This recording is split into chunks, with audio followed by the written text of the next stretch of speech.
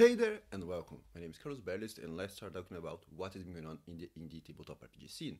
And as always, I'm not being directly sponsored by anyone mentioned here unless explicitly said or mentioned otherwise. Some links, they may be affiliate links so that they can benefit me without cost you anything extra, and all the links will be in the description together with some timestamps so it can jump to the point of your preference. First, let's talk about Snüngeon by Chris Bissett from Loot the Room. Snüngeon is a small pamphlet dungeon for Morkborg. The dungeon is inside the shell of a former Titan snail, as it seems that all of them are already dead. Besides the dungeon itself, the pamphlet also presents a table of snail-related body horror transformations, a new monster, and treasures.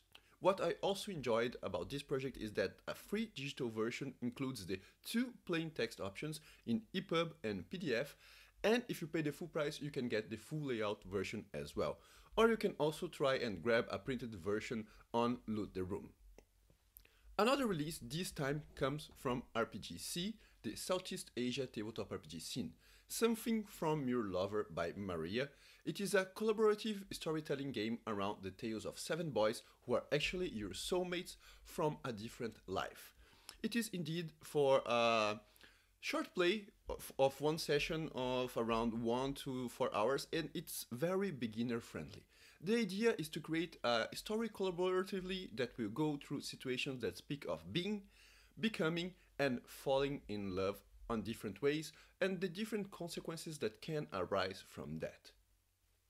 And LatAm Breakout, published by Muppet, has now 3 of its titles available in PDF. You can grab Here There Be Monsters by Wendy Yu, Cantrip by Misha Panarim, and Brave Zenith by Giuliano Roverato. They have also a great selection of other RPG LatAm titles, RPG LatAm being the Latin American tabletop RPG scene, and you can check it on Muppet. More on the games themselves, Here There Be Monsters is a rule-light system that puts you on the monster's point of view, instead of the side of the monster hunters that are so common nowadays. You play as a group of odd beings fighting against the ones that would use you, abuse you, or even annihilate you. Kinda challenging some urban fantasy medias like Hellboy or Men in Black, for example. And the art of it is just, it's amazing. It's marvelous. You should check it out. Cantrip is a game about belonging outside belonging, in which you play as young witches attending a magical academy. The witches will grapple with their place in the world, their emotions, relationships, and also the expectations placed on them by everyone, even themselves. It takes some inspiration from Little Witch Academy, the Owl House, and some high school animes as well. And the other one is Brave Zenith. It is inspired by the Brazilian culture and long summer nights playing JRPGs on a pirated PS1. It has simple interpretive rules focusing on imagination and creativity as you explore its amazing post-fantasy universe. It is unapologetically creative, and you play as one of 3 origins with 6 different vocations and can have 10 unique creatures like the Capimera, that is half capybara, half Jabberwocky. So you can see that you have plenty to play with. Another release from this week is A Knife to Your Throat by Takuma Okada. It is a game for 2 characters who have a complicated history, from past lovers, childhood friends, or whatnot, what you can think about for this. But now you face each other on the battlefield, and one of you has to cut the other one down. You thought that you wouldn't hesitate, that the betrayal that they had to you was too great, but yet here you are.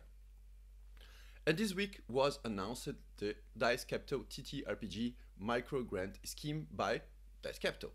It is now open for applications up until the 15th of July, with the successful applicants being notified on the 29th of July. It is available internationally, and it will grant 3 tabletop RPG projects to receive £2,500. Each page provides more information on how to apply, guidances for the projects and how to apply, and so on. More information you can just check in the each page. It's not where you submit, but it's where there are the informations. So if you have a project that you think that might fit and might benefit from this grant, go and submit it. Try it out. Talking about good initiatives, this week was also made available the bundle TTRPGs for reproductive rights. As we mentioned on a previous episode about the jam that was associated with this project, and that was responsible for gathering the titles for the bundle itself. The basic motivation behind it is apparently imminent ruling against the decision of Roe versus Wade on the United States, which this ruling is what guarantees the right for abortion there. The proceeds from the bundle will be donated to non-profits that protect the right of people to choose what happens to their own bodies, such as Planned Parenthood and National Network of Abortion Funds. The bundle has more than 200 titles that represent more than $1.3 thousand in price, and all made available for as low as $5. So it's much greater than 99% of savings. This kind of bundle are always a great thing, at least for me, because you can save money, you can get tons of amazing titles, discover different creators, and the best thing is that you are also contributing to an important cause. So you have, it's not just win-win, it is win-win-win-win-win-win in a lot of levels. So you should check it out.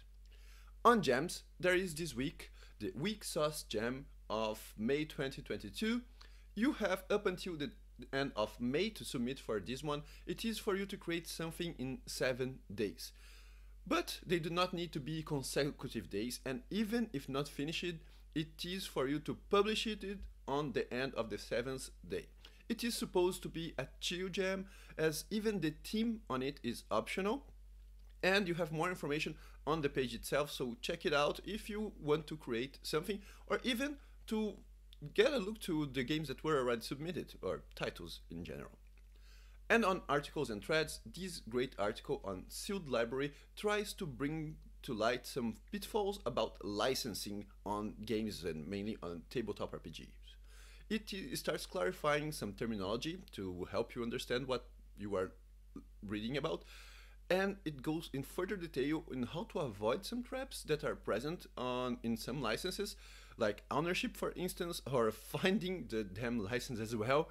And it ends with plenty of interesting links if you want to read more about the subject and learn more about the concept about licensing of tabletop RPGs, either if you are trying to create games or just to understand why a particular game is or title is released the way that it is in response to another way or another license that is available.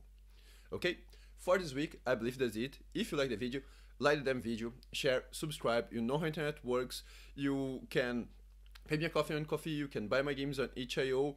Let me know in the comments what you are liking about the series, what you are disliking about the series, because you know how the algorithm plays. And I will see you all in my next video. So, see ya!